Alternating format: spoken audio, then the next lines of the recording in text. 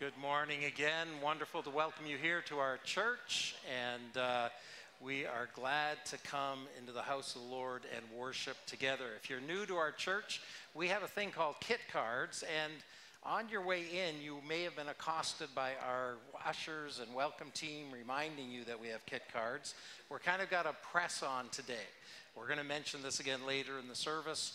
We're just trying to get up-to-date information because we've discovered that our church directory really has got out of date because you people don't tell us when you move and stuff. That's probably because nobody actually uses mail anymore. But if your information's changed, we're trying to get updates. So remember that, especially if you're new to the church, it's helpful for you to get to know us so that we can get to know you as well and exchange some information that well. In this season of the church, there are a number of things that are getting started. We have what we call our growth opportunities. Primarily, we start our community groups. And there's a QR code. It's out at the welcome desk. We are pleased to say we've started one more group. There's now another Sunday evening group. If you've been having trouble connecting with our groups and signing up, there is a new opening. So if you've been looking for a group, sign up for that. And also for service opportunities. We encourage everyone, if you're a part of our church, if you call this church home, we like to say that we celebrate together what we're doing Sunday mornings. We grow together. We are involved in areas that build Christ into our hearts and lives in unique ways. Community groups help us do that. And we also call everybody to serve in some way. Right now, we're looking for some help in a few areas. In our preschool class downstairs on Sunday mornings, we need 3 particularly male leaders. If you would like to help out with our youngest kids, guys, we need you to help. And so we need 3 more volunteers there. For our kids zone, which is the kids time on Tuesday nights here at the church, we need another 4 helpers to make that happen. We get 50 to 60 kids here on a Tuesday night, and it's fantastic what happens. Obviously needs a lot of help that way. Junior high, which also happens Tuesday nights. We need 3 more leaders to help out there. And then our tech team, that's the group of faithful people at the back of the room that makes it so you can hear me, so that you can see the slides, so that the live stream happens. If you have that kind of mindset and talent and gifts, even if you don't, we'd be happy to train you. You basically just need to know how to use a computer, which I would assume 99.9% of you know how to do now, right? So you can learn how to run stuff at the back. So if you'd like to help us out, that's about a once a month kind of commitment on Sunday mornings. Talk to us about that. All of those things can be accessed through the QR code. Go online to our church office and figure out what's going on there. Also in this season, as we start up ministries, there's a thing called Discovering James North. This is a series of classes that we put together that if you're new to us as a church, we tell you who we are. So there's kind of no surprises down the road. Officially, it's a 4-week class that we invite you into. We have you share your testimony, you meet our leadership, we talk about our doctrine, we talk about our core values, and a lot of things like that. And so we invite you, and the full course is Thursdays in October, the 3rd to 24th. We also do this one-time group. That's on this Thursday. And it's kind of the prequel because Discover James North is your access into community groups. It's access ultimately into membership as well. And some of you have been around the church now for a year or more and you've helped us serve in some ways. And for whatever reasons, you haven't been able to get into Discover James North, the full course. And so we like to put on this one-night event just to get you up to speed in a number of things, and it helps you get into community groups as well. So if you want to be in a community group, you've been around for a while, you've never done Discover James North, Thursday night is the night for you. And so again, let the office know that you would like to be part of that so we can send you some information to be ready to do that. A couple of other things going on. This coming Saturday, Women for You, it's the breakfast. Women's breakfast this Saturday morning at 8 a.m. It's a potluck, and there's a sign-up sheet for that so that you can it's potluck, but it's one of those organized potlucks. You can kind of see what other people are bringing so we don't get all of one kind of thing. So again, go on our website, sign up, and it helps the ladies prepare. But they're great mornings of fellowship, some teaching, some learning, and getting together that way. And then last but not least by any means, next Sunday night, the 29th, is our annual finance meeting. Probably for most people, finance meetings aren't what turn your crank, but an important meeting in the life of our church, right? As members, we're calling all members to come and join us next Sunday night. This is a time for us to review this past year, and we've had a fantastic year financially. God has blessed us. It's been really tight, but in the last several weeks, we've just seen God do some great things. We review that. You hear from our staff what's been taking place in their ministries, also coming plans, because we also plan the budget for the next year as well. So it's a very important meeting in the life of our church. Next Sunday, 7:30. There's going to be an email go out to all of our members and attenders. Members, in a sense, required to be here. Attenders, though, if you've never joined our church, or you'd like to have a sense of what goes on, you're invited to come and join us for this meeting. It is a night of celebration and praise and prayer as well. We make some important decisions about our stewardship together. So encouraging you to be here a week, not tonight, next Sunday night, 7:30.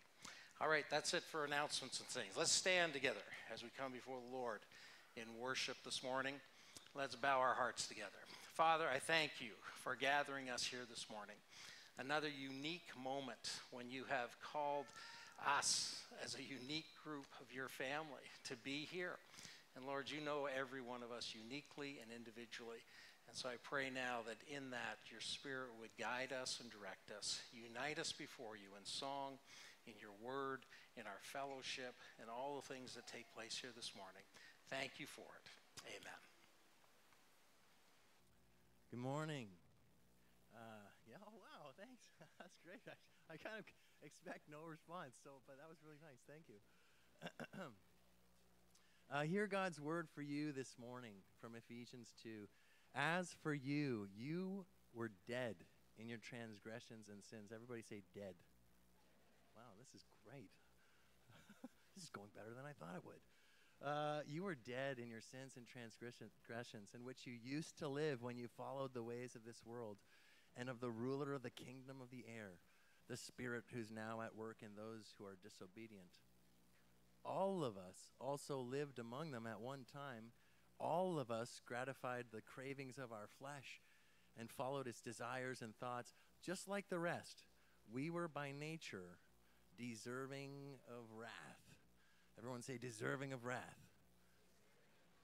Thank you. But because of his great love for us, God, who is rich in mercy, everyone say rich in mercy. Come on, made us alive with Christ, even when we were dead in transgressions. It's by grace you've been saved. Rich in mercy. We're going to sing of his mercy this morning. I invite you to join me lifting your voices to him.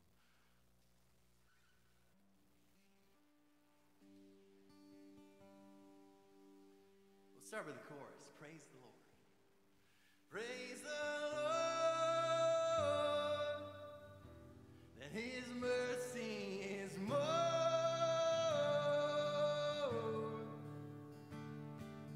Stronger than darkness, new every morn. Our sins they are many, his mercy is more.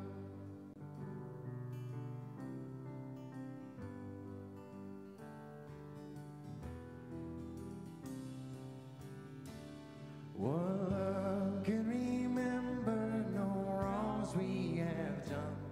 Omniscient, all-knowing, he counts not their sum. Thrown into a sea without bottom or shore. Our sins they are many, his mercy is more. Praise the Lord, his mercy is more.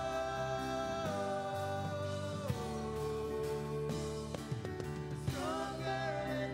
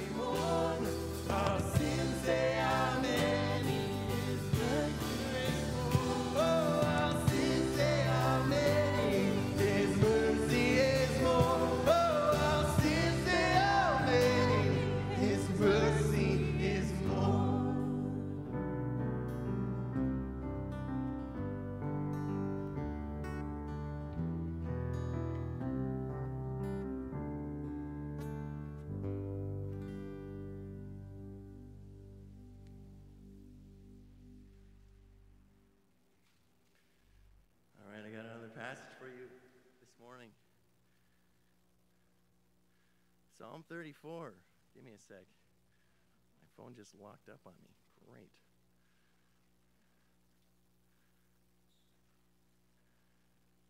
We're going to learn a new song together this morning. Several times throughout Scripture, we're instructed to sing new songs to the Lord. And so this morning I thought we could do that out of Psalm 34. I really like this song because it's fun, but also the words are like straight out of the Scriptures. So hear these words from Psalm 34. I will extol the Lord at all times. His praise will always be on my lips.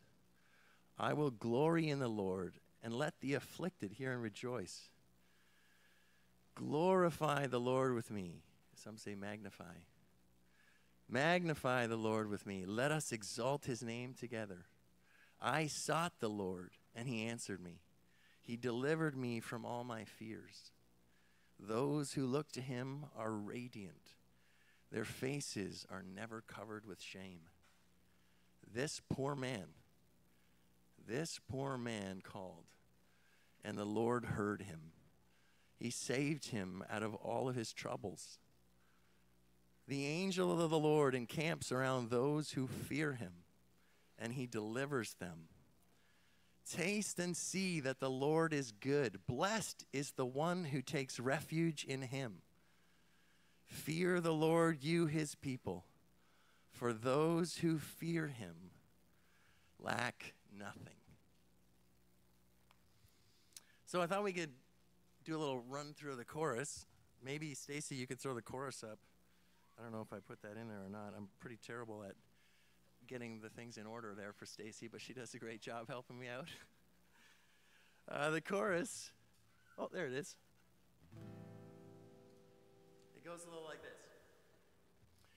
Magnify the Lord with me. Come exalt his name together. Glorify the Lord with me. Come exalt his name forever. Okay, maybe it's just a new song for me. That's really great, guys. All right, well, just like his word says, I sought the Lord, and he answered me and delivered me from every fear. Those who look on him are radiant. They'll never be ashamed. They'll never be ashamed.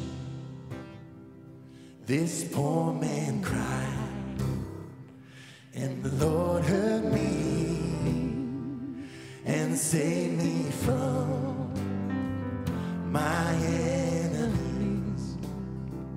The Son of God surrounds his saints.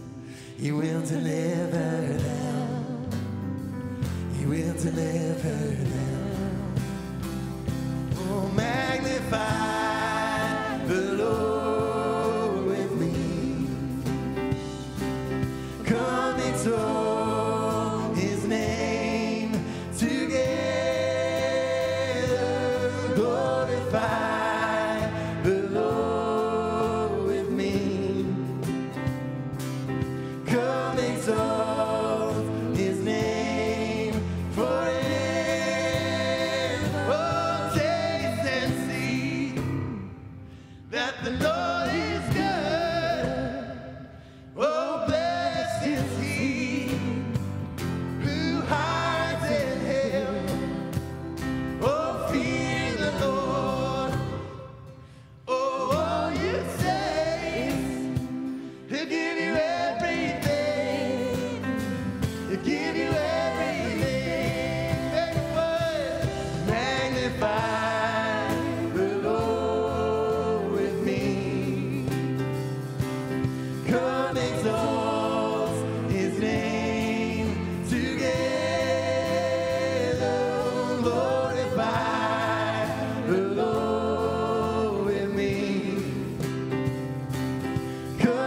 extol his name forever.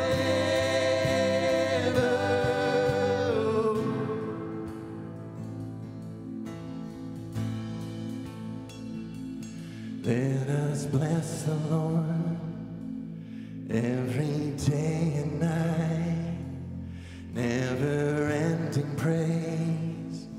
May our incense rise. Let us bless the Lord every day and night, never-ending praise. May our incense rise. Let us bless the Lord every day and night, never-ending praise. May our incense rise. Let us bless the Lord every day and night, never-ending praise. May our incense rise. Magnify the Lord with me. Yes. Come exalt his name together. Glorify the Lord with me. Come exalt his name forever. Magnify the Lord with me. Come exalt his name together. Glorify the Lord with me. Come exalt his name forever. Taste and see that the Lord is good. Oh, blessed is he who hides in him. Oh, fear the Lord. Oh, all you saints, you give you everything. You give you everything. Amen. It is good to magnify the Lord together. Amen? Go ahead and have a seat. Thanks for introducing that song, Andrew. Actually, Andrew, the church I grew up in, that was the verse on the side wall. Every Sunday I'd read that verse. Psalm 34, verse 3. That's great. Well, Paul mentioned earlier that we're going to talk a little about the kit card a little longer. And in fact, I want to give you an opportunity to actually fill out your kit card during church. You heard me right. I'm allowing you, inviting you even, to take your phone out, grab the QR code, and fill this out. What we found and realized recently is that we have a lot of information in our database on lots of people, but not necessarily you. And it's difficult for us to get in touch with you when we have questions or needs we want to fulfill. And we want to actually ask everyone to fill one out, even if you've done it before, in case you've changed your address or phone number or some new information. Because we also realize we have that. We have outdated information. And it would be great also if you would be so inclined, when you have major life events happen, would you let us know? We love to celebrate with you in the office. We would probably love to come and spend some time with you, maybe pray for you in those deeper, darker times.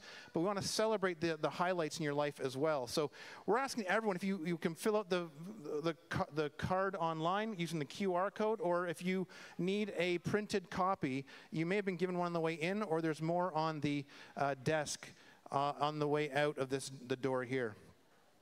But feel free, take a minute now to fill out that card. I'm going to wait a second so you can start it. I feel like I should see more heads down right now. Or maybe you already did it this morning, and that's why you're done. That's great. In that case, I am going to introduce our next portion of the morning. Every now and then we do something called This Time Tomorrow, where we ask someone to come up and share with us a bit about who they are, what they do, and what will they be doing this time tomorrow. And so this morning, we're actually going to invite Fiona Hisson up. And just, this isn't random. I didn't just pick her She's prepared. She knows. But it's an opportunity for us to learn about the people in our congregation. And many of you will know that Fiona is the wife of Derek, our associate pastor. And we often hear from Derek, but we never get to hear from Fiona. And so we're glad to have you come join us this morning, Fiona. You can have a seat.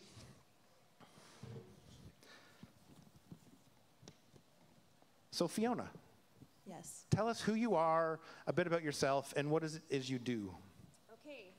Well, I'm Fiona. I am married to Derek. We have been attending James North or Houston for 8 years now. Together we have 3 living children, 9, 8, and 6. I'm sure many of you see them running around causing havoc every Sunday.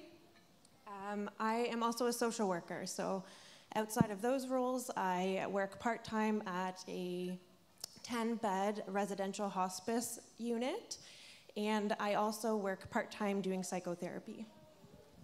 Very interesting. It'll come in handy married to Derek. Yes, many of my papers he's been my case study, so. Excellent. I wouldn't say it if I didn't love you, Derek, so it's all good. So Fiona, as the name suggests, what will you be doing this time tomorrow? Yeah, so I'm actually in a new role at the hospice right now. I recently completed my MSW and did my clinical hours at Emmanuel House. And then a few months later, they found funding for a part-time social worker and asked if I would like to apply. So it is a new role to the hospice as well. They've never had a social worker there before. So we're trying to figure it out as we go, as these things happen. But this time tomorrow, I normally start my day by meeting with the nurses in the charge station. I check in around how the weekend has gone, if there's any high needs in the house right now, if there's any family members who need a phone call or a check-in. From there, we might go over new admissions, etc. And I also do a lot of, as social workers do, paperwork and system navigation. So might help people fill out some power of attorney paperwork. If they are on ODSP, might help them navigate what funeral arrangements look like with ODSP. I will also be doing a couple one-to-one bereavement support sessions with family members. And then just regular check-ins with residents around how they're doing. If anyone's having some anxiety or depression symptoms, we check in around that and do some assessments as well. Some very important work.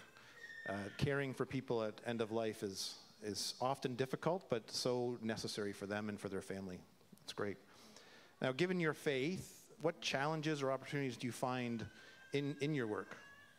Yeah, so Emmanuel House is run by Good Shepherd, which is a Catholic organization.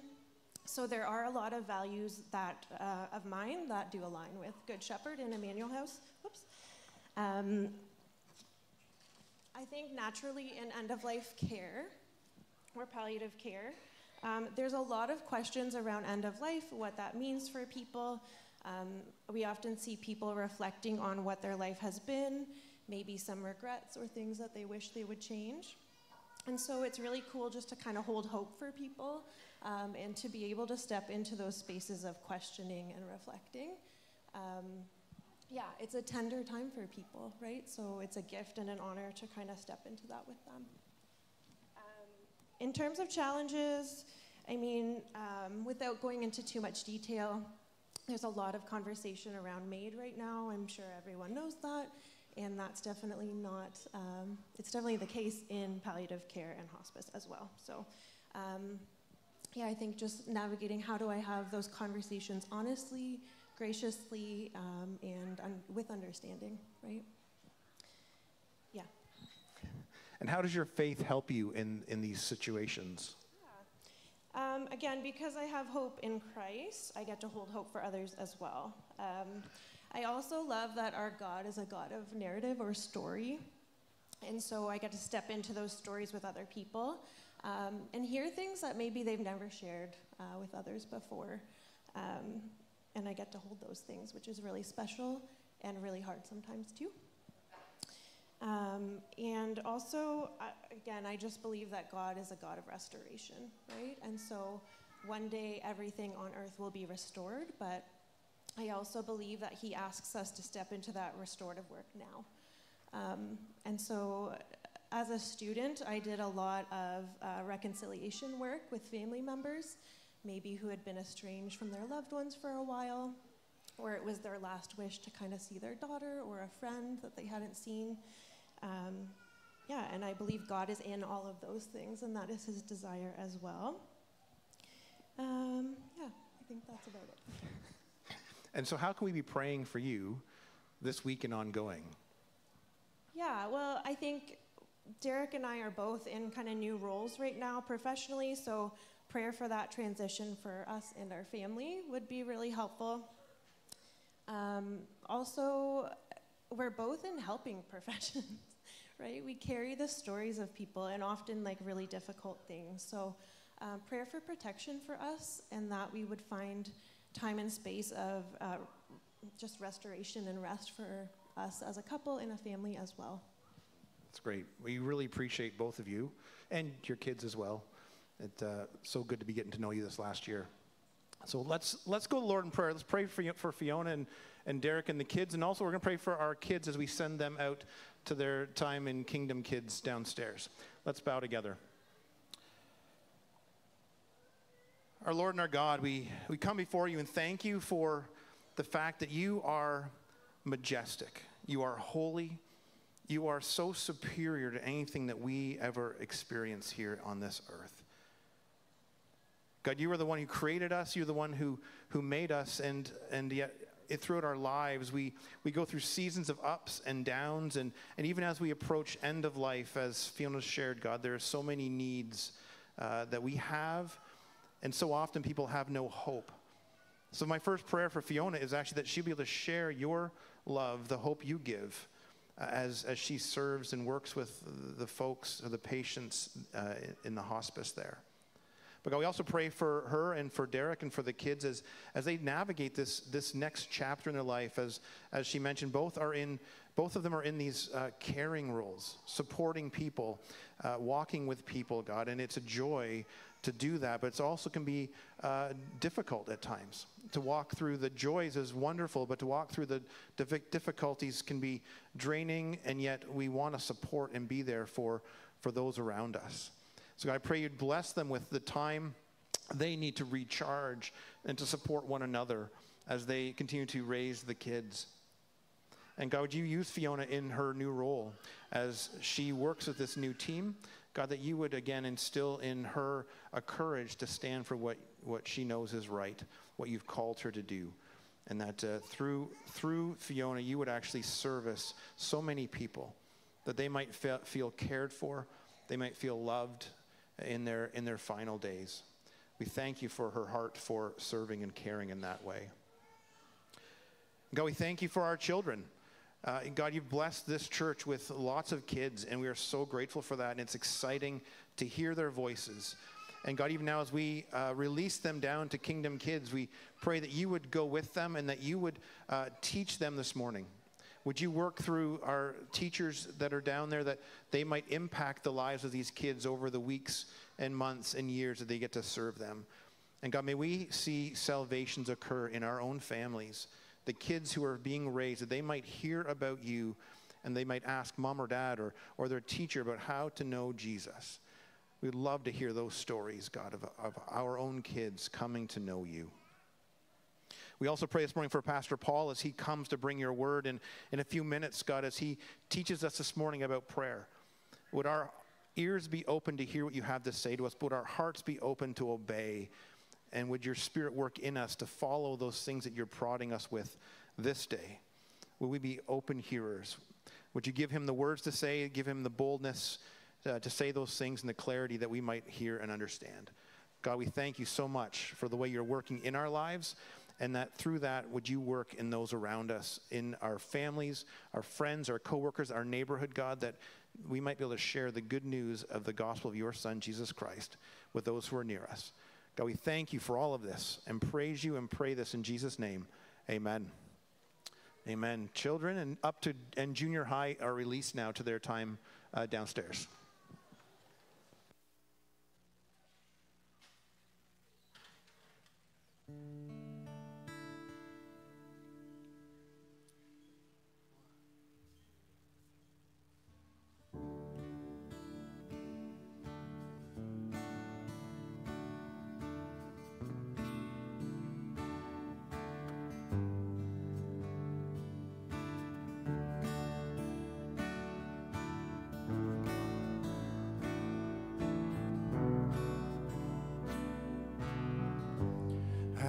Approach the throne of glory.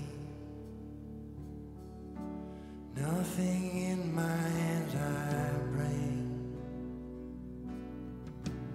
but the promise of acceptance from a good and gracious King.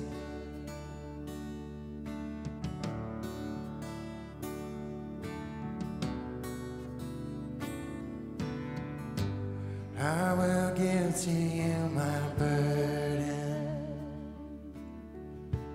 as you give to me your strength.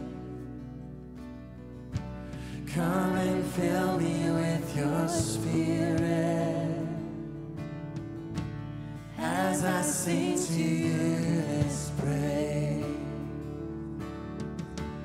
You deserve the greater glory. Overcome, I lift my voice to the King in need of nothing. Empty-handed I rejoice. You deserve the greater glory. Overcome with joy I sing.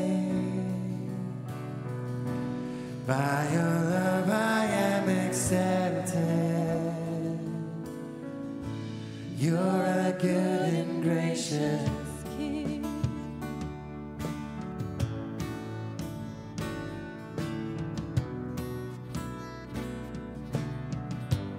Oh, what grace that you would see me as your child and as your friend. Safe, secure in you forever. I pour out my praise again. You deserve the greater glory. Overcome, I lift my voice to the King in need of nothing. Empty-handed I rejoice. You deserve the greater glory. Overcome with joy I sing. By your love I am accepted. You're a good and gracious King.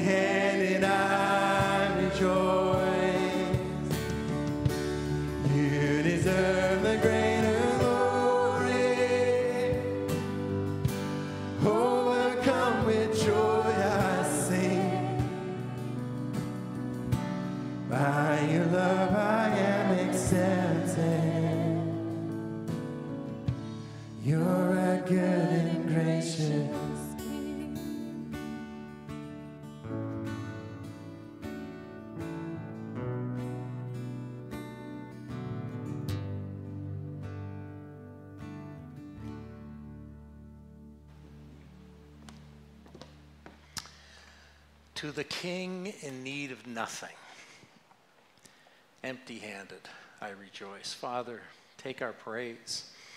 We come to you empty-handed, for there's nothing you need. But Lord, you want us to come. What a deep and rich privilege that is. You deserve greater glory than we can ever give. As we come to your word this morning, Father, would you open our hearts to receive from you, to hear your voice through your scriptures. Spirit, enthuse us, regenerate us here today. Amen. Have a seat.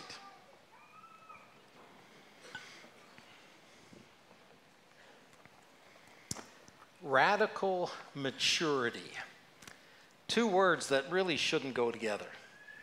As we have been talking about this, and it's the name of our series, and I got dwelling on it, you know, the idea of radical, it hints of being out of control, being on the edge, pushing the limits of sensibility, you know, being radical.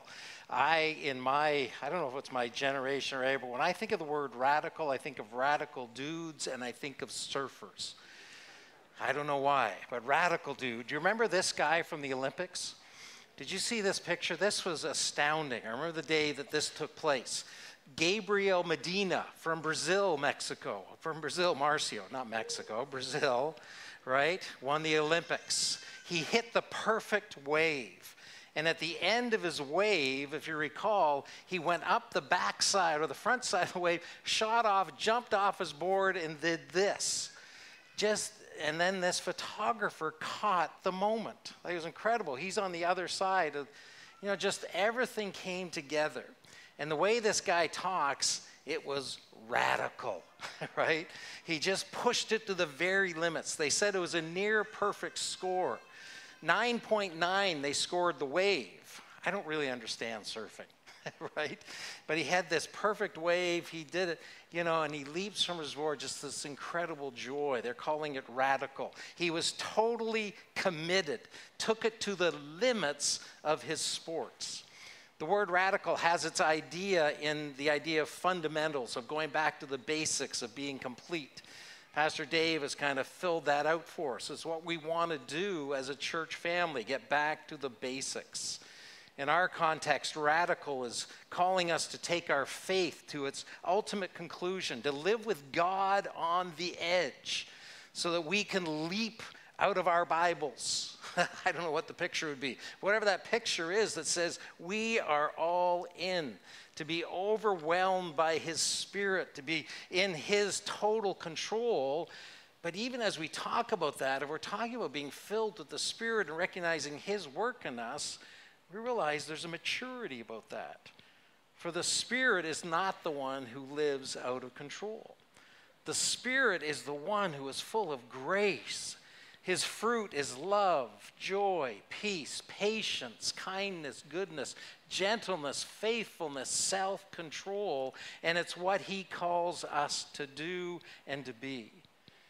And so we want to be radical. We want to be living to the fullest of our faith, but we want to become radically mature, to become who Christ calls us to be. A couple of examples from Scripture. Ephesians chapter 4.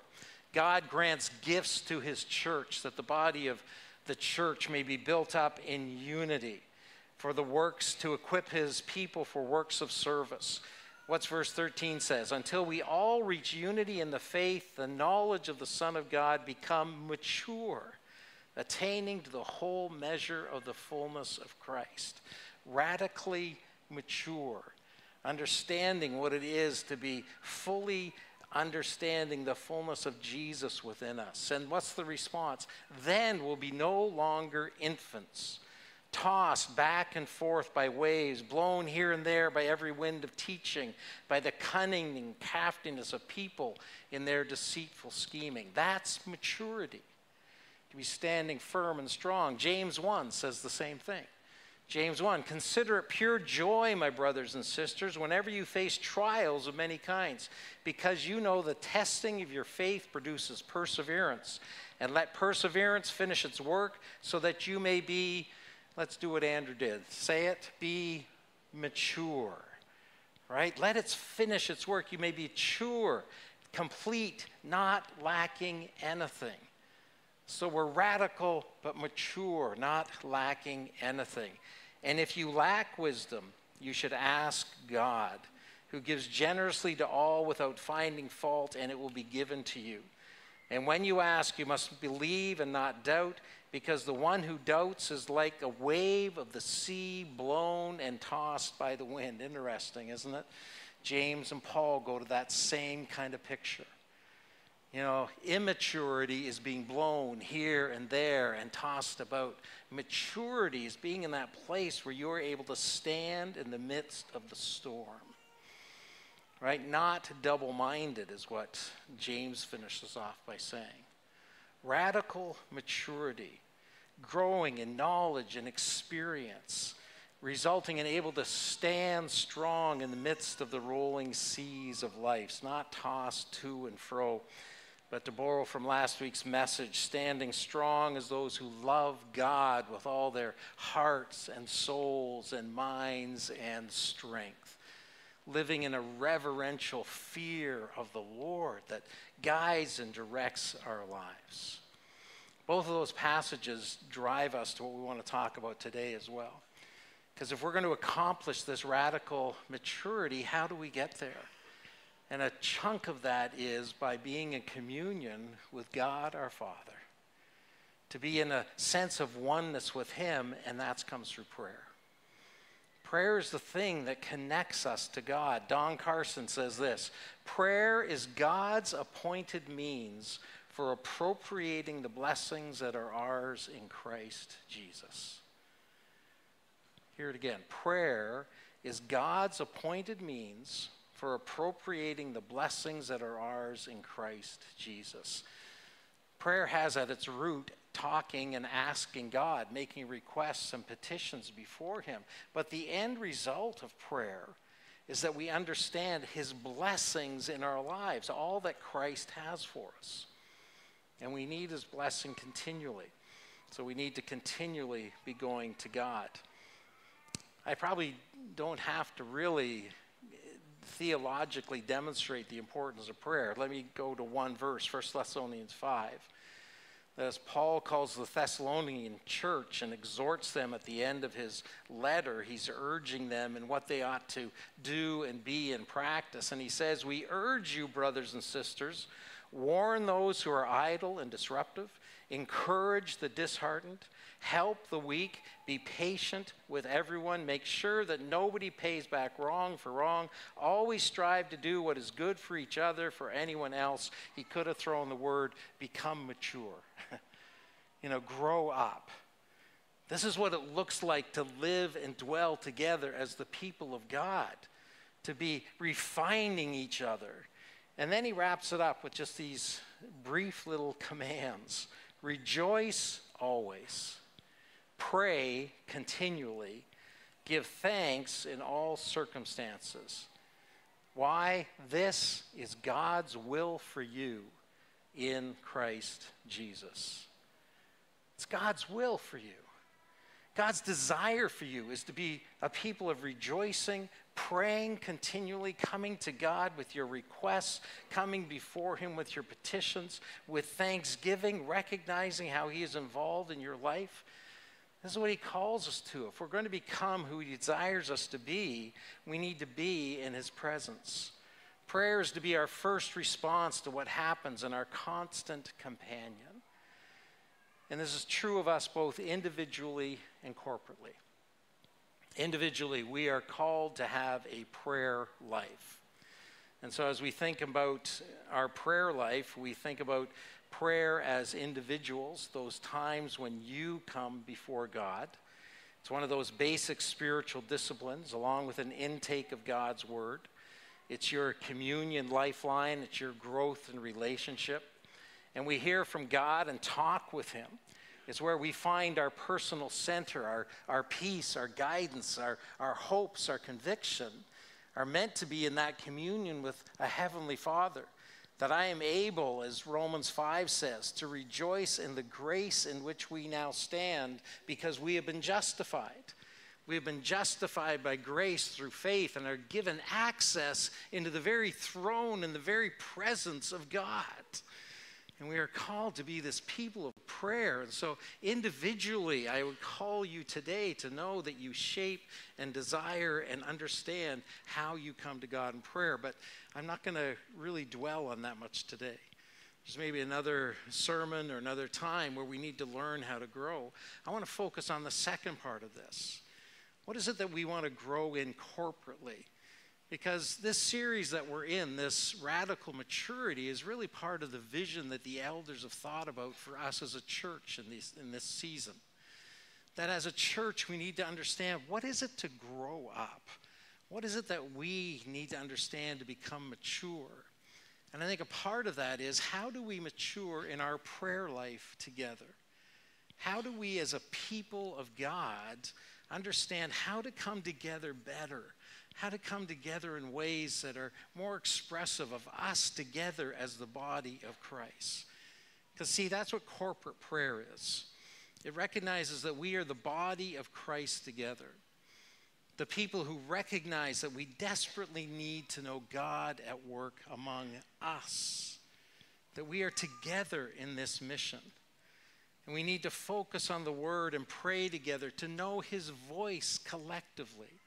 Where He's taking us, where He's directing us, what's His next mission for us. We need to bathe all we do in prayer as a people. We need to humble ourselves before His direction and cry out for His help in all we do. He alone can save, and we need to be praying for Him to work in the people in our circles of influence for their salvation. You see, I believe prayer is where we can be the body of Jesus most intimately. Prayer is where we come together and our souls can be bared to each other because we bear them to God. We take our hearts before God, but it's in the collectiveness of being together. And our attitudes and our hearts are linked together so we know the Lord's presence in all that we do. It's really a call that we develop a culture of prayer, that we live and breathe and reside in this culture where prayer becomes our first instinct. Our prayers become that first place that we go to in service, in growth, in worship. That we start to say to each other, let's pray about that. You know, that when we're in conversation together, you know, after the service, when we break into our little groups and we're kind of getting caught up about the week, that our intuition should be, let's pray about that. So that's the body praying corporately, even though it might be in little tiny groups all over the place. It's the intuition that says, Lord, we need to be bringing all this to you. That in our community groups, when we hear news, we just say, let's pray about that. Of course, there are going to be other pivotal times when we need to come together in united, urgent, and persistent prayer. Sometimes the battle seems more intense against us in the body of the church. That we call the church to these seasons of prayer. As I say this, I just need to remind us that God isn't impacted kind of by the numbers that gather to pray. I think we sometimes get trapped into thinking, oh, you know, it wasn't a very good prayer meeting because only 10 people showed up. God isn't in heaven kind of going, whoa, sorry, you missed the quota. Not going to listen today. Right? It's a heart that says we need to gather and pray. And it's not magic formula. There isn't a sort of the right words at the right time to address God to have our prayers answered. God isn't manipulated by us. It's an invitation for us to come into His presence. And so as we as a church grow in this radical maturing of prayer, it isn't going to be about numbers. It's not going to be about times that we gather to pray. It's going to be about that hard attitude, that, as I said, a culture that says our first instinct is we pray together, that we're drawn together into this cohesive unit to agree together so that ultimately we know that it's God who is work among us. Of course, how we actually do it is the complicating factor. You know, how do we say we're going to pray together in the midst of our busy lives, in the midst of our full lives that we are all engaged in so many different ways? How do we as a church pray together? I think there's urgent moments when we're called to pray. You know, there's those moments, those big things. Last year, we were in a process of calling a new pastor. We began the year in prayer. We began the year by spending really a month of dedicated prayer and praying together. We sent out prayer requests, and everybody was praying. We were praying that God would lead us to the man of his choosing, and we have Pastor Dave with us now. He left. I think he's downstairs looking around the kids' ministry this morning. You know, God, we came together.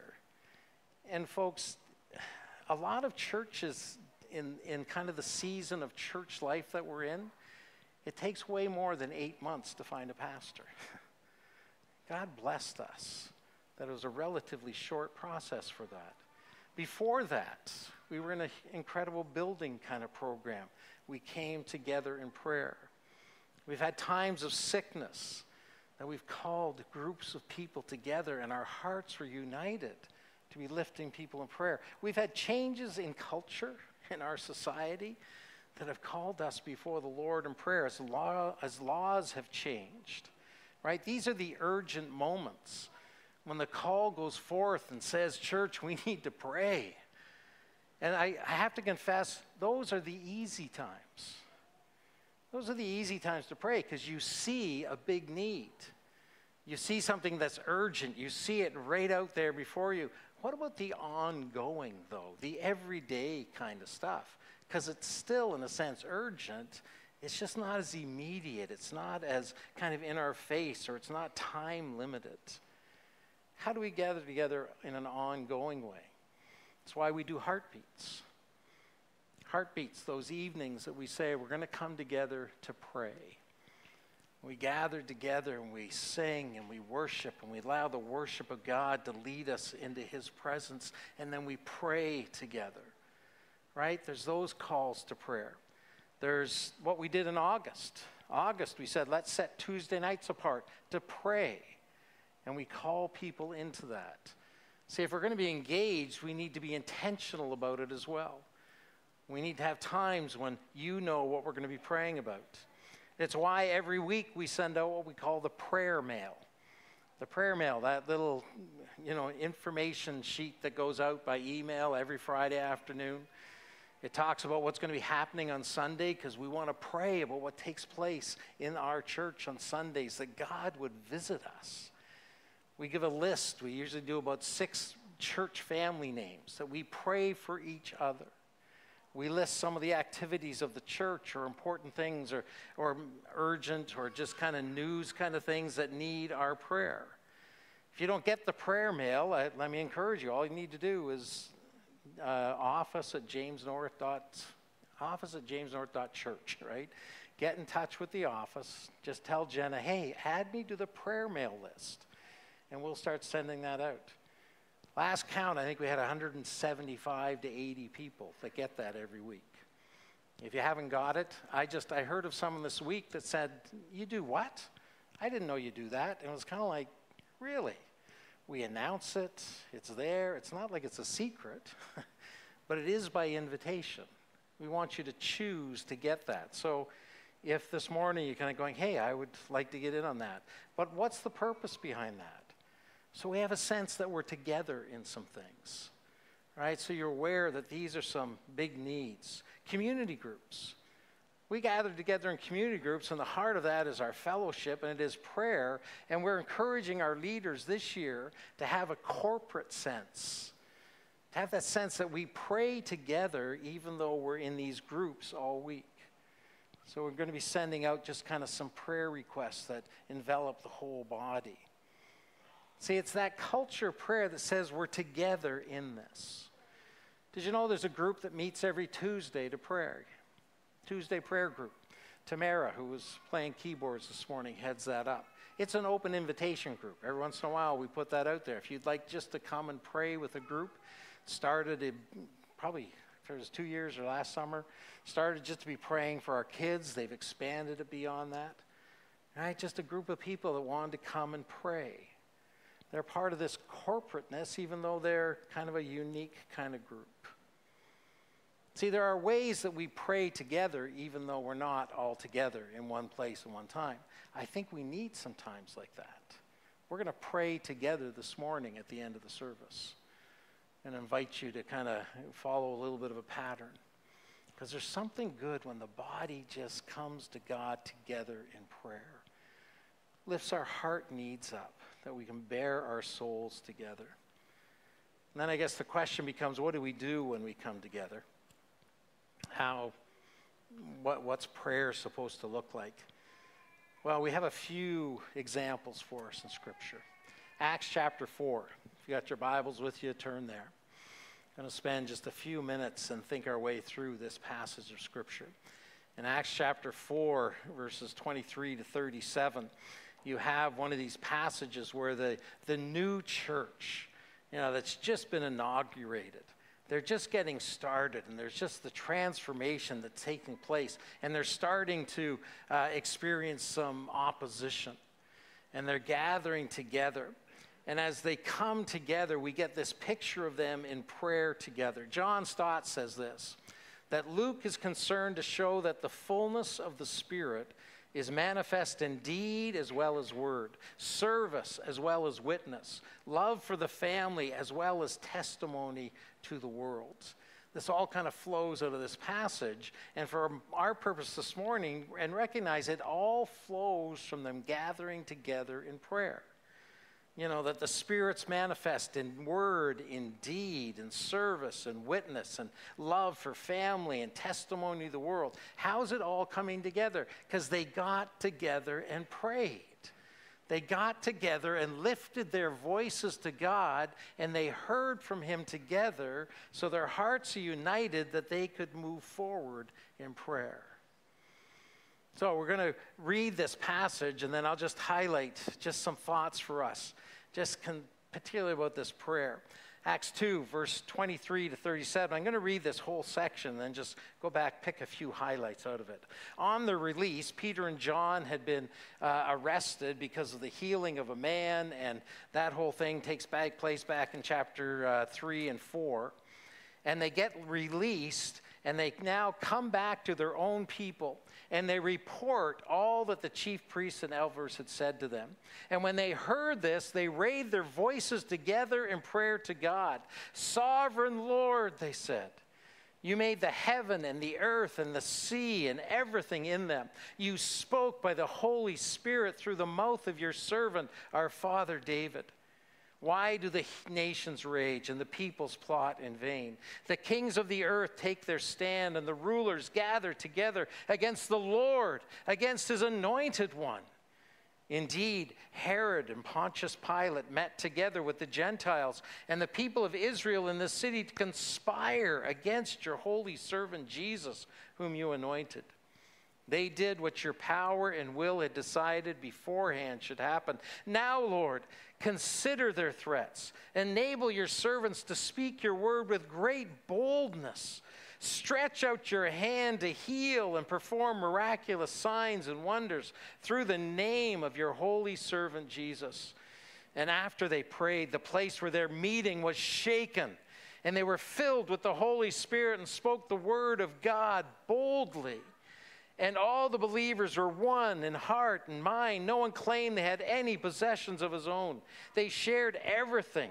With great power, the apostles continued to testify to the resurrection of the Lord Jesus, and much grace was upon them all. There were no needy persons among them, for from time to time those who owned lands or houses sold them and brought the money from the sales and put it at the apostles' feet. It was distributed to anyone as he had need. And Joseph, the Levite from Cyprus, who was also called Barnabas, this son of encouragement, he too sold a field he owned, brought the money, and put it at the apostles' feet. The leadership starts coming out for the church. What a glorious passage, just full of this sense of transformational joy and energy that's taking place in this congregation. I just want to note kind of three things that comes out of this when you think about this group gathering to pray. The first is this: prayer is a place of fellowship. Prayer is a place where the church gathers and they come together and they share with each other. Verse 23, Peter and John went back to their own people. It's a remarkable little statement. See, they'd been arrested by the Jews. They both come out of Jewish heritage. That was their circle. That was who they were with before they met Jesus. But once they met Jesus, they now were in a new circle.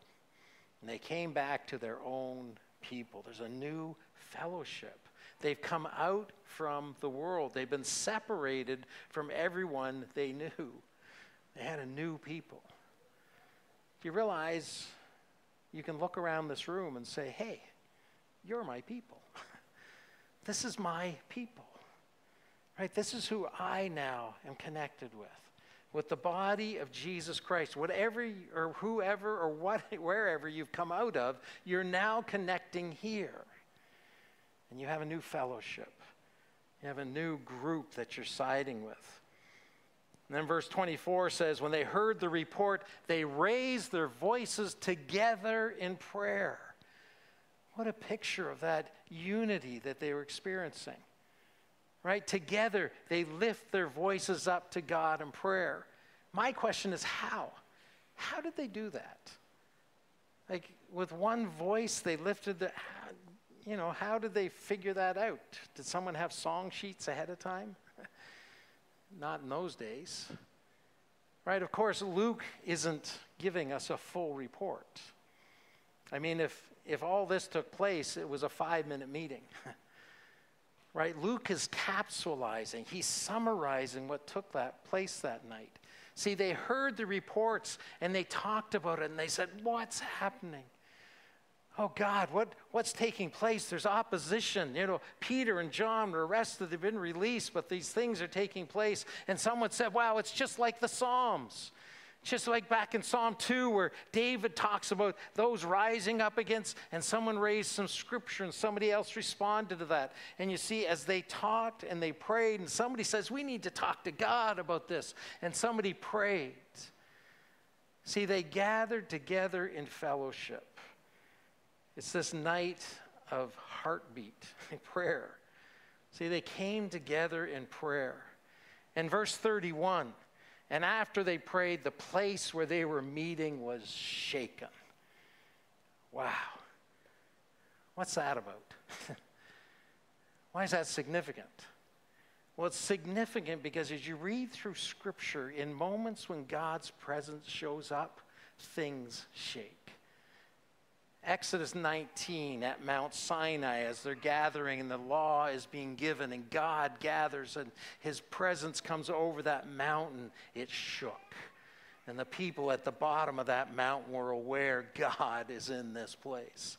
Isaiah 6, when Isaiah sees the Lord high and lifted up, and his robe filled the temple, what happens? As they cry, holy, holy, holy, the foundations were shaken, the pillars shook. What's taking place here? This group in fellowship coming before God, and God by his presence shows up and the place shakes. And they said, God is here. Great quote from one of the early church fathers, Chrysostom, says this about it. He says, the building shook, and that made them the more unshaken. Because you see what happens next? They're filled with the Spirit and speak the word of God boldly. See, they weren't shaken to their core in fear. They were unshaken because they said, we stand in the solidity of the presence of God. See, this is what our fellowship creates for us.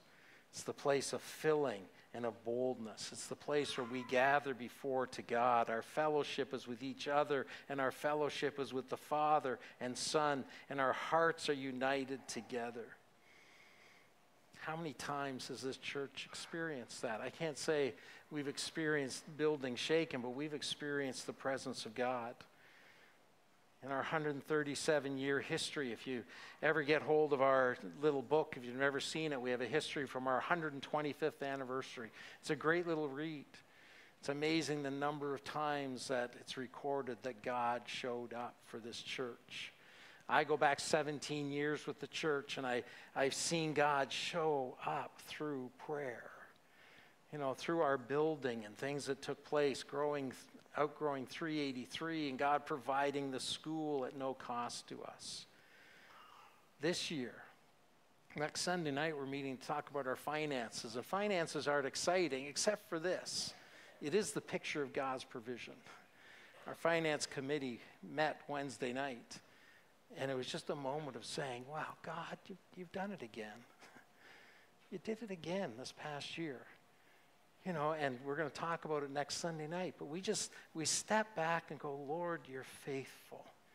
And as we meet and we pray together, we remind each other of your faithfulness. Prayer is this place of fellowship. We need to meet to pray. Prayer is also a place of comfort and help. See, this group, they met together to talk through what was happening. Look at verse 27. Herod and Pontius Pilate met together and the people of Israel to conspire against your holy servant Jesus. That was so fresh in their minds. Jesus was crucified, buried, but rose again. But there's this great opposition, and they're seeing it continue. And look at verse 28, though, the conclusion they drew. They did what your power and will had decided beforehand should happen. See, that came through the group getting together and talking it through and hearing the apostles talk about how Jesus had talked about saying, this is all going to be happening. Don't be surprised. And they came to this united consensus that all that was happening was in the will and power of God. What a night. What a time to be together. To be convinced and assured that they were on the right road and the right track. Hebrews 4 says, let us approach God's throne of grace with confidence so that we may receive mercy and find grace to help us in our time of need. Prayer is that place where we're going to find comfort and help because we lift our hearts to God and we listen together. See, prayer isn't just me saying, God, this is what I need. This is what I'm hoping for. It's also learning to listen to God and receive his direction. And that happens beautifully as we meet together in fellowship and prayer. Finally, prayer is this place of battle as well. Verse 29 and 30, hear what they're saying there. Lord, consider their threats and enable your servants to speak your word with boldness. Right? They're entering the battle. Lord, they're threatening, but Lord, we want to go out with your boldness. Verse 30, Lord, stretch out your hand to heal and perform signs and wonders through the name of your holy servant, Jesus. We're ready to go, but Lord, we need Jesus to go with us. In the end of 31, and they spoke the word of God boldly. See, this is the place of battle. This is where the war, the enemy is going to be defeated as we meet together and we pray, and then God sends us out. The end of Ephesians 6, where it talks about the armor of God, putting it on. The last couple of verses are pray in the Spirit in all occasions, all kinds of prayers. Pray for all God's people. Paul says, pray for me, because I am an ambassador in chains. Pray that I might make a fearless declaration. See, this is the place of battle. And we need to battle together. This group reported the threats, the antagonism. And then look how they prayed. Look at the prayer, and this is where I'm going to finish and lead us to pray together this morning. See, when they prayed, they did this. They recognized the sovereign God before him. Look back in verse 24. They raised their voices together to God, and how do they start? Lord, sovereign Lord. All right, we come to you, sovereign Lord. You made the heaven and the earth and the sea and everything in them. First, they begin by saying, you are the God of creation. You made the heaven and the earth and everything in it. We bow before you, for this is who you are. Second, they say, and you spoke. He is the God of revelation. God, you have spoken, and we will anticipate that you will speak again. As the God of revelation, you will open our hearts to understand your truth. They went to a passage of the Psalms from David that spoke to their situation. And then they said, and you are the God of history. We understand what takes place is all under your sovereign hand, that even though rulers conspire, it's all according to what you have decided beforehand. See, this early church's understanding of God, there's 3 little verbs that Stott points out. The verbs are this: you made, you spoke, and you have decided. A great pattern for us as we come in prayer. Right? To be able to stand before God and start by saying, God, you've made it all. And you've spoken. Help us to hear your word. And you have decided. You've decided in history, and you will decide again. And then they came with their petitions. Lord, we want to go out and be your mouthpiece, to be those that will answer this world. Andrew, you and the team, come on back up. As they come, we're going to sing a hymn together. After we sing this hymn, we're going to gather in prayer together. How we're going to do that is I'm going to encourage you as where you're seating, that you can just kind of pray with the people you're seating with, or turn around, pray in small groups. If you're not comfortable with that, it's okay. Just stay on your own. We're going to use this outline. We're going to use this outline and just say, oh, Lord, you've made. This is who you are as the God of creation. And you are the God of revelation. You've spoken, and encourage each other. Is there a scripture that God can give us as a people together today? And he's the God of history. You've decided. And then to lift some petitions together. I'll come and kind of prompt you a little bit more on that. We can't, well, if the Lord desires, we can take the next hour or so, but we'll take the next 10 minutes or so and just pray together this morning. All right, so listen to this hymn. It's a hymn to call us into God's presence, and then we're going to come and pray together.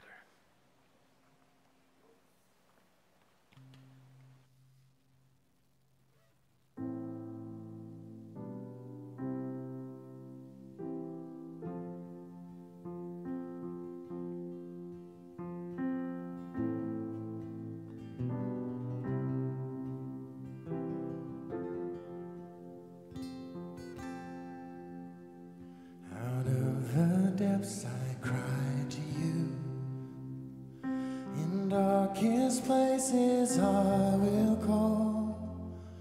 Incline your ear to me anew, and hear my cry for mercy, Lord.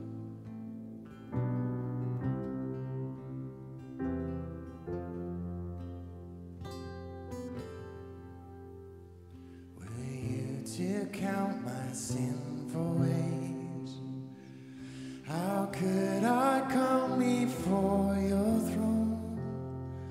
If full forgiveness meets my gaze, I stand redeemed by grace alone. I will wait for you, I will wait for you on your word. I will rely, I will wait for you, surely wait for you, till my soul is satisfied.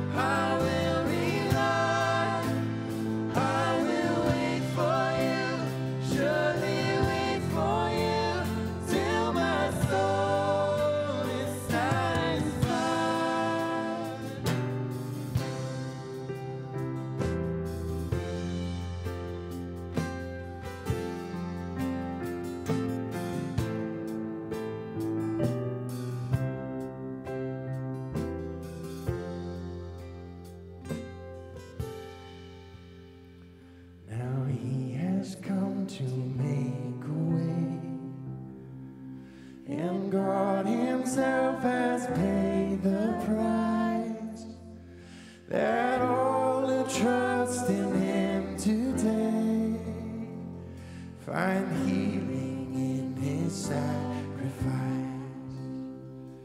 Let all who trust in Him today find healing in His sacrifice. I will wait for you. I will wait for you all through the storm and through the night. I will wait for you, surely wait for you, for your love is my delight. I will wait for you, I will wait for you, through the storm and through the night. I will wait for you, surely wait for you, for your love is my delight.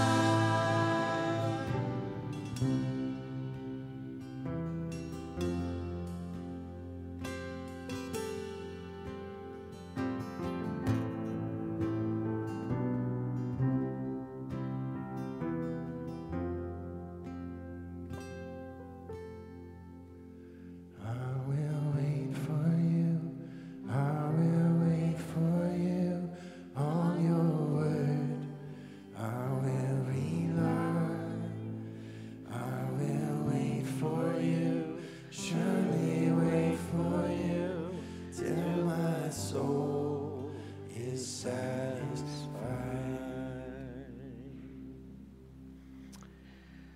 Let's come to the Lord together in prayer. As I said, just turn to those that are around you, or if you're not kind of comfortable doing that, but I'd like you to pray out loud so we have that sense that we are praying together this morning. And just follow this little bit of an outline. Just if you don't know what to pray, just say, Lord, you made. To celebrate His sovereignty as seen in creation. Just give Him thanks for, in some way, you're aware of His sovereignty because of what He's made. Or He has spoken. Is there a scripture that just you can encourage and bless those that are with you this morning? Romans 15 says, may the God of hope fill you with all joy and peace as you trust in Him, that you may overflow with hope by the power of the Holy Spirit. Just pray something like that in the lives of those you're sitting with. Or third, you've decided, what are the assurances that God is at work among us? Personally, corporately, in our neighborhood, our city, our world. Just where do you see God at work? And just give Him thanks and praise for that to remind each other. And then petition the Lord. After you've just spent a few moments, we don't have an extended period of time, so just in your circle, just you spoke, you made, and then feel free to just ask the Lord about some things. Corporately these days, we have a heavy burden with this whole thing of our property taxes. Our property taxes, we need God to break open some doors of government. MPAC, there's a decision, we're in court about some things, and we just need God to grant us favor with a couple of people that are making decisions. Let's pray about that. Just say, God, give us favor with decision makers. Pray for our church, a lot of transition in staff taking place. Pray for that. Pray that our elders and staff together as things settle out. And for future staff positions, children's and family ministry, for our youth positions. And then just a lot of ministry startups and community groups. So let's just take the next 5 minutes or so. Turn to those people that are around you and let's pray together and hear our prayers together before God. Begin.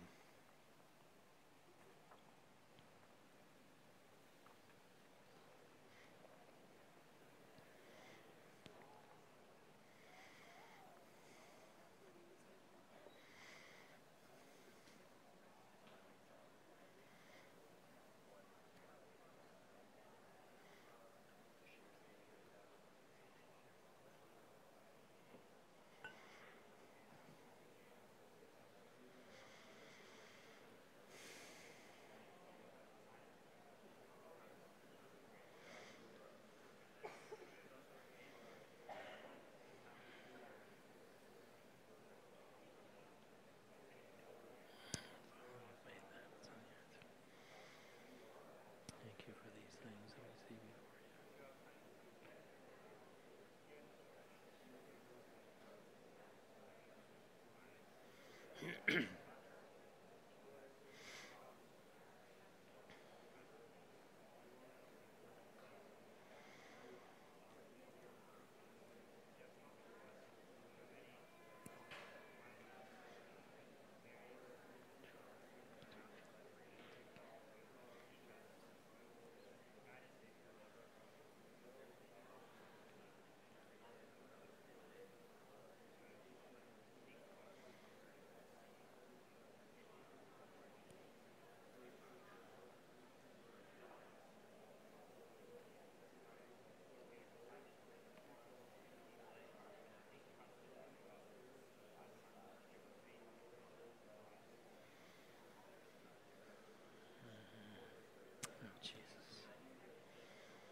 Thank you.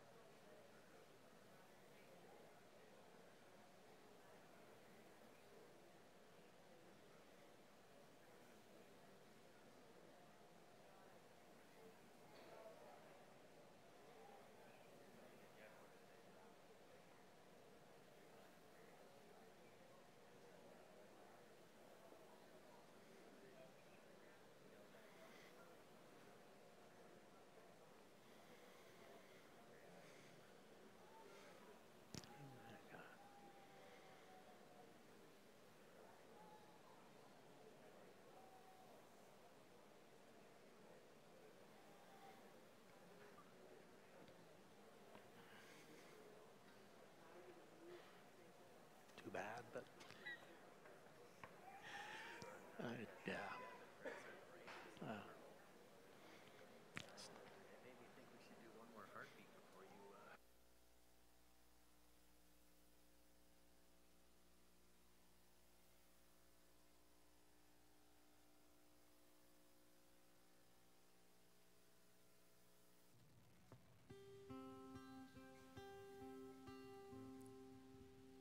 Only I approach your throne.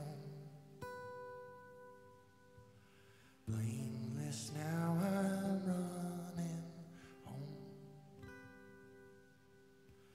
By your blood I come. I'm welcomed as your own into the arms of majesty.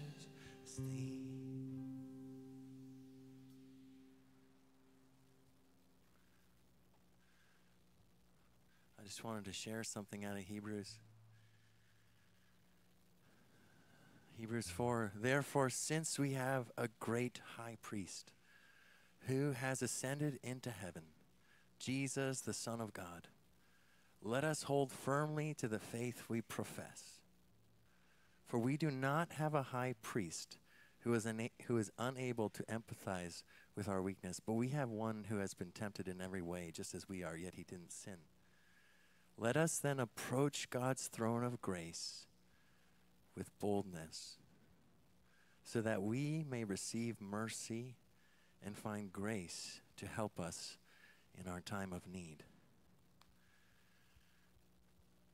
I want to invite you guys to stand as we sing one more song together, all about the confidence we have in boldly approaching the throne of grace. It's amazing that God is the judge of all, and yet his throne is so often referred to the throne of grace, and where he rested in the tabernacle in the temple, that was called the mercy seat. And so it's just beautiful that our God, our perfect judge, is so full of mercy and grace. There was also some radical talk this morning. And that got me thinking. Paul mentioned the word radical a bunch of times in the first 3 minutes of his message. And I thought maybe we could worship a little more radically mature. And so I want to encourage you this morning. This song can get a little radical. So I encourage you to radically worship him.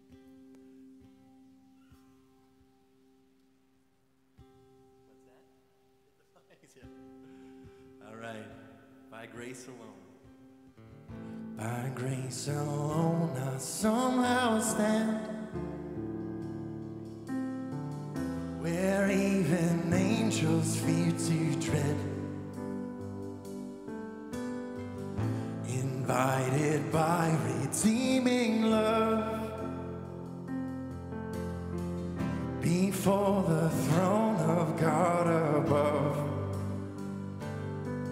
He pulls me close with nail-scarred hands into his everlasting arms.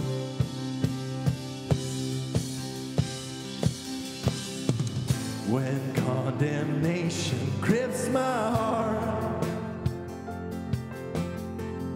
and Satan tempts me to despair, I hear the voice that scatters fear. The great I am, the Lord is here. Oh, praise the one who fights for me and shields my soul eternally.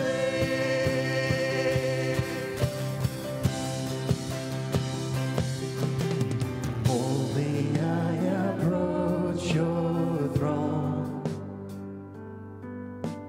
blameless now I'm running home.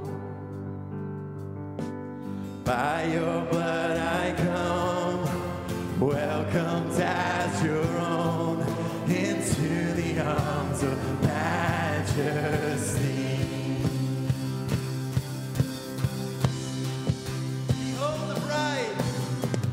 Behold the bright and risen sun, more beauty than the world has known. I'm face to face with love himself, his perfect spotless righteousness.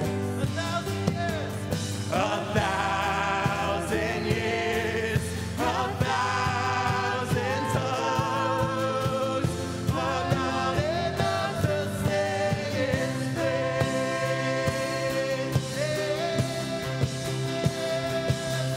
Now boldly I approach your throne, blameless now I'm running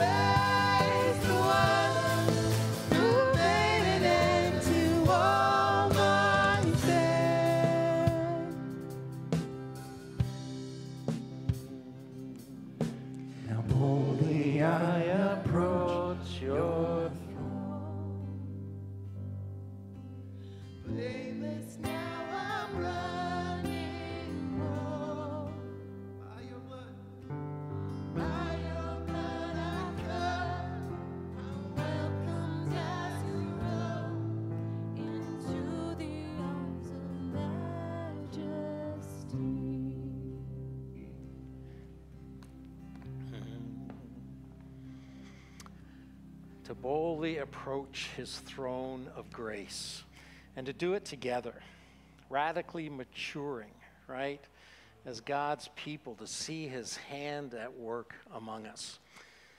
Can we have a culture of prayer? Can we just say together, let's pray about that often? Andrew just said to me when I was just talking before we started to sing, we need to have another heartbeat. We haven't got one planned yet. Stay tuned.